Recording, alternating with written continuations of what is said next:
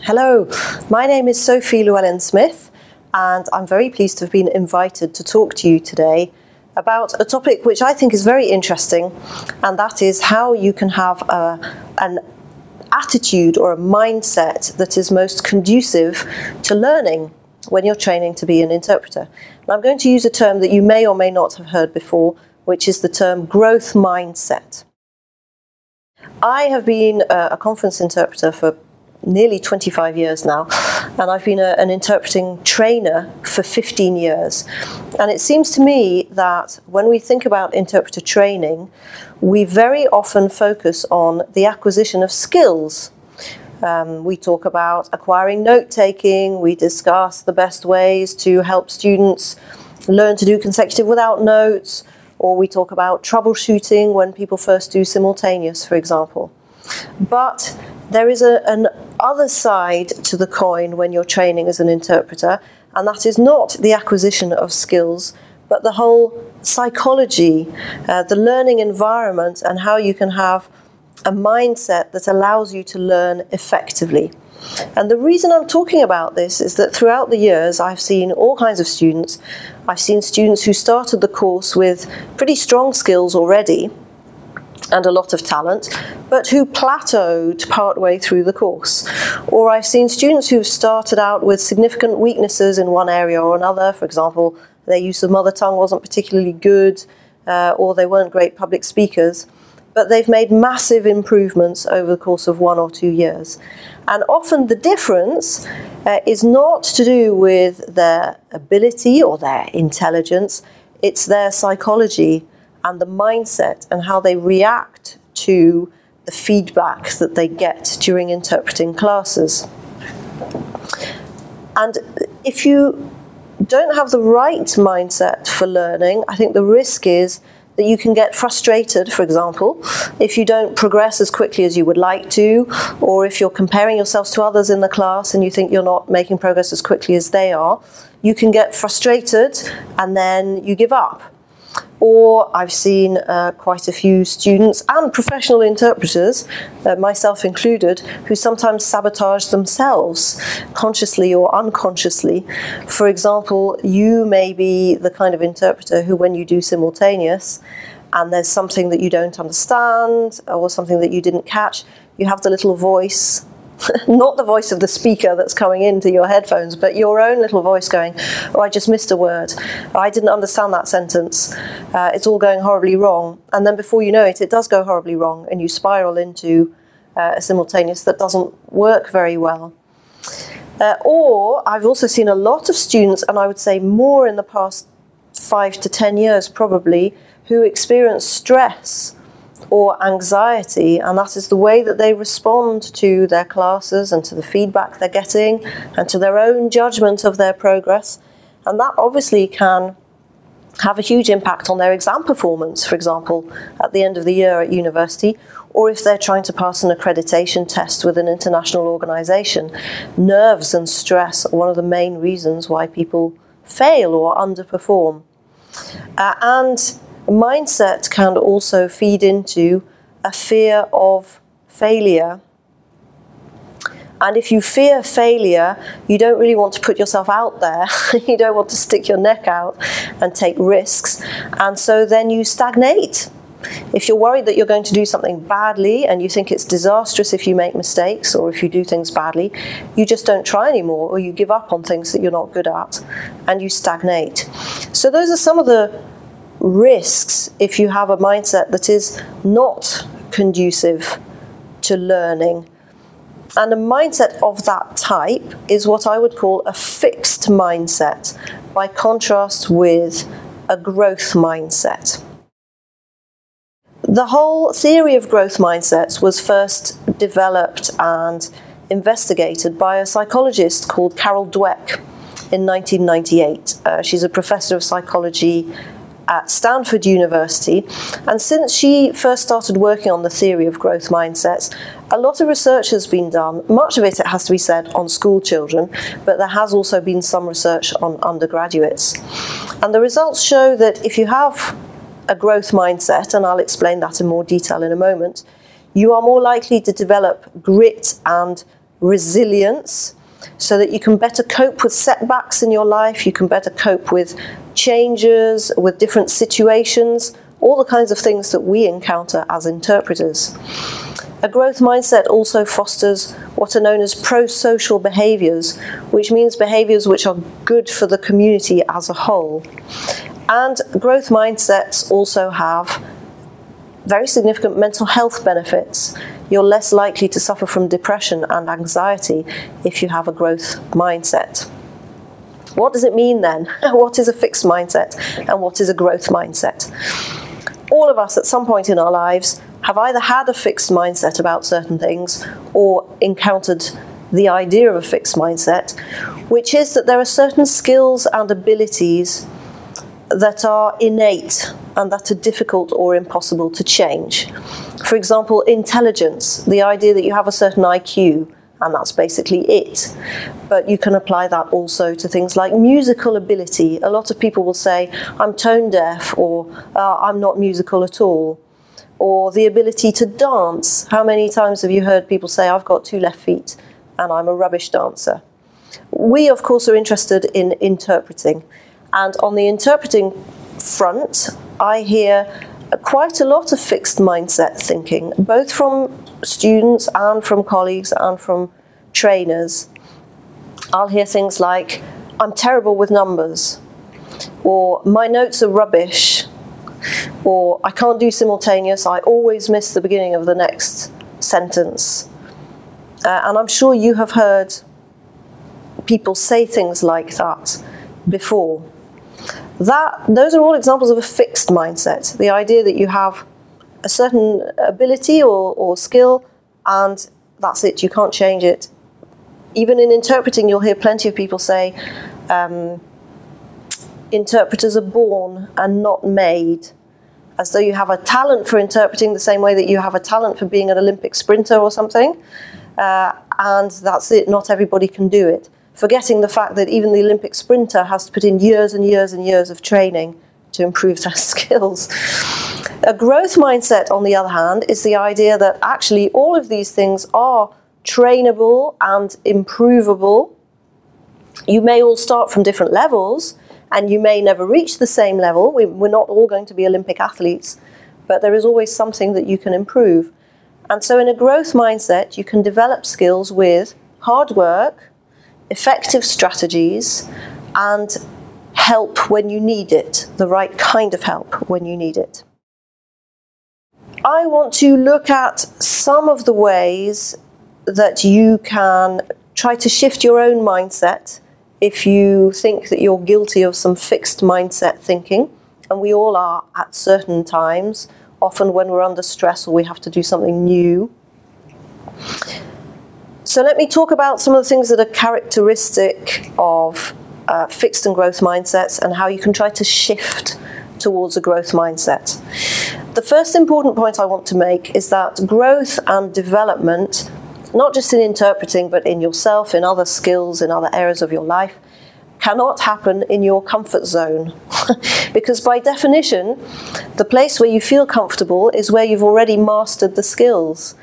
But if you've already mastered the skills, you don't need to grow and develop. If you could already interpret perfectly, then you wouldn't need to be on a course to learn to interpret. By the way, no one can interpret perfectly anyway. So the point I'm trying to make is that growing and developing and improving require some discomfort because you have to get out of your comfort zone, by definition. So that's the first point to make. The next is about your inner dialogue. In other words, how you speak to yourself and to others about your abilities and your progress.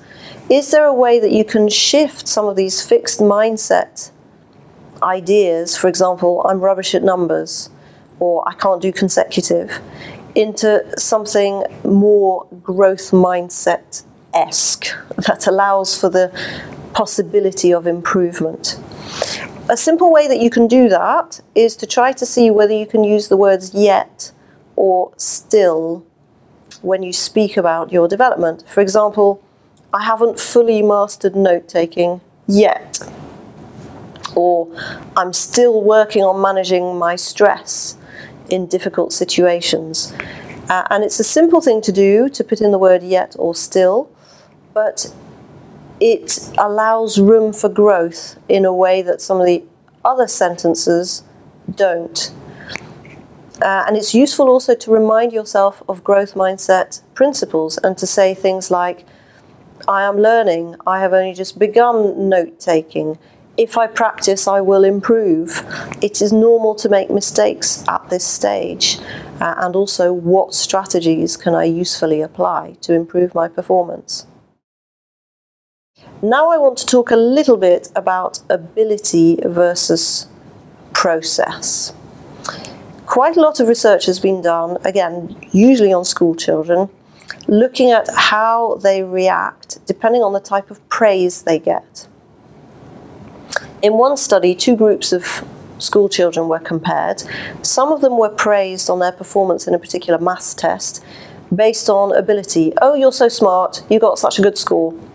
And the other group was praised based on the process, the effort that they put in, the work that they put in, and the progress that they made.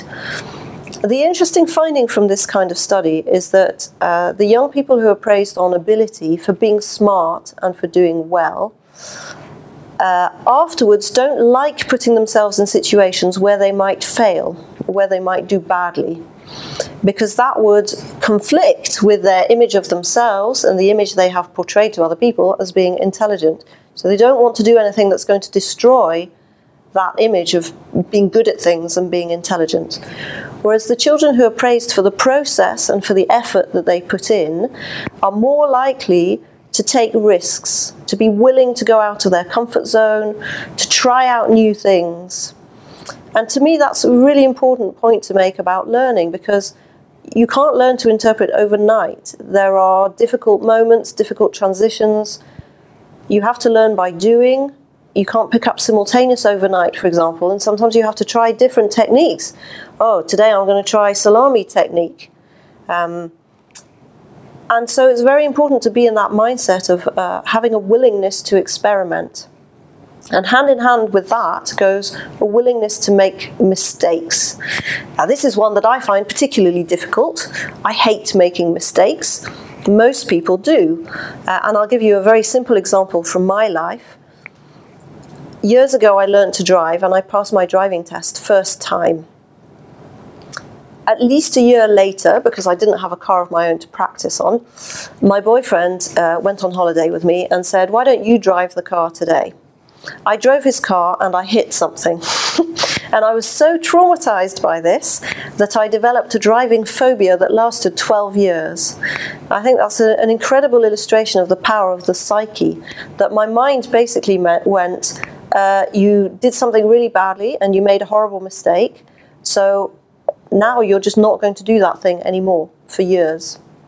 And I had a genuine phobia of driving. I could not do it. My spatial awareness was completely shot. So none of us like making mistakes, but it's really important to distinguish between high-risk environments for making mistakes and low-risk environments. In a high-risk environment, let's say you're interpreting at the Council of Ministers at the European Union. You don't want to make mistakes because you're being web streamed, your colleagues are listening to you, it's a very high profile meeting and there's a lot at stake. Or let's say you're working at a private conference for a new client. You don't want to make mistakes in the booth because you might never be invited back or offered another contract. So obviously there are some times in your life when you want to play it safe and you particularly don't want to make mistakes. But there are many other situations where making a mistake is low risk. A learning environment like the classroom is one of those situations. If you make a mistake, what will happen?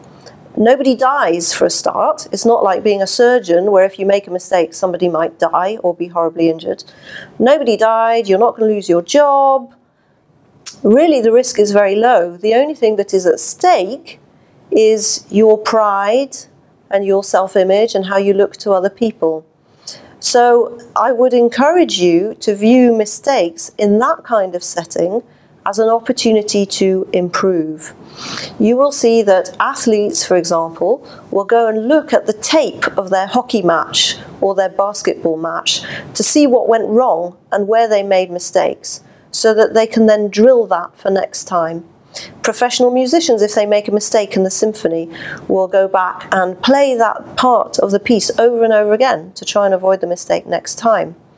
So why is it that we see making mistakes or interpreting a speech badly, in inverted commas, as a bad thing in a classroom situation? On the contrary, we should see it as an opportunity to diagnose an area where we have a weakness and to then work on that area. Mistakes are an opportunity to improve. I have just a few more points to make. One is about comparing oneself to other people.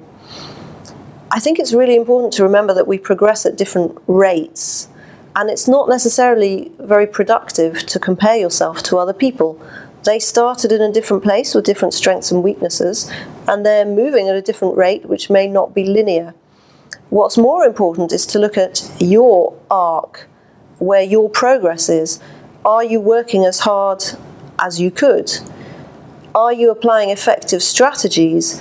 If not, can you try something different for a while? Or indeed, can you learn strategies from the people in your class who are working effectively and successfully? That's where comparing yourself to other people can be useful, if you can learn strategies from them. But otherwise, it's not very productive to go, oh, she can do simultaneous really well and I can't. So what? Compare yourself with yourself to see whether you're doing the things you need to do. Now, a point about judgment. Often I find that in interpreting classes at university, students are evaluating their own performance in terms of, I was terrible today, I did it well, or I did it badly. Again, there's an element of judgment in there which can be quite dangerous.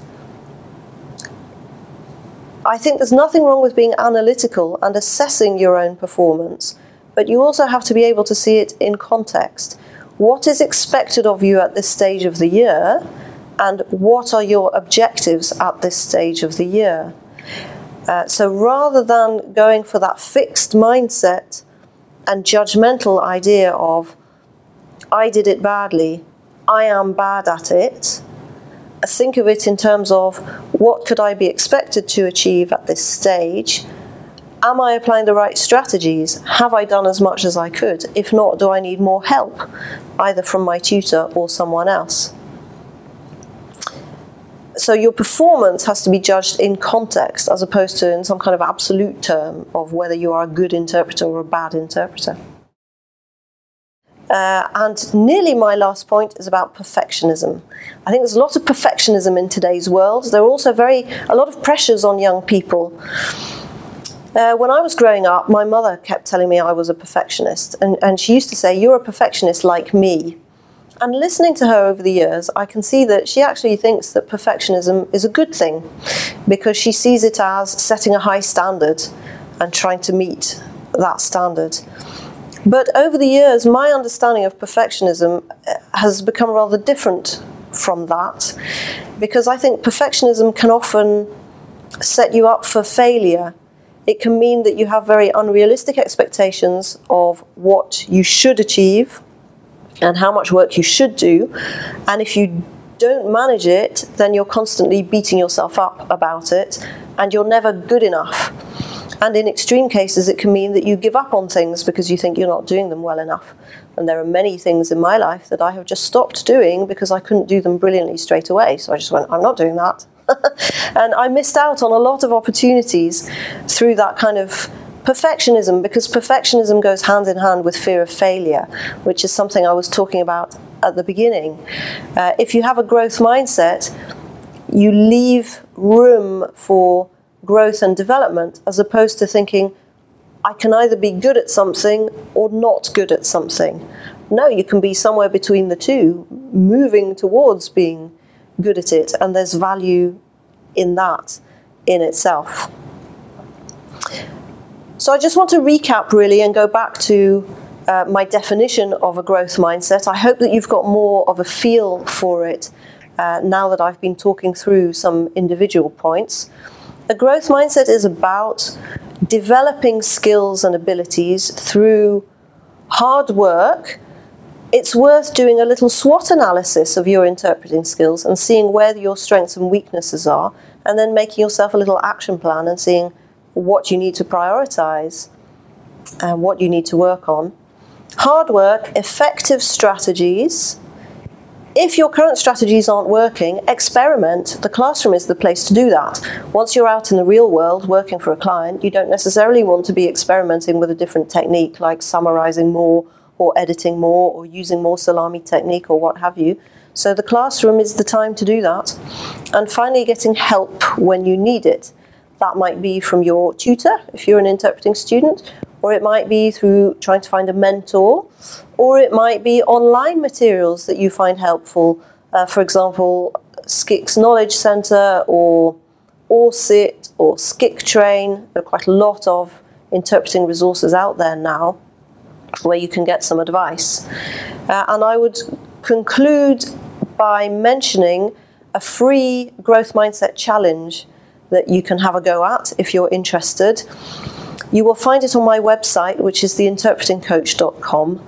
And if you scroll down the home page, there's a section called Free Resources where there is a growth mindset challenge. And you can click to join that, and you will receive 7 days worth of emails with more information about what a growth mindset is, and with a worksheet every day that you can download and fill in to try out some little interactive exercises to challenge your mindset and see whether you can shift a little from a more fixed mindset to a more open growth mindset. I hope that you found my little talk today interesting, and I invite you to think about your own mindset and to move towards a growth mindset if you can. Thank you.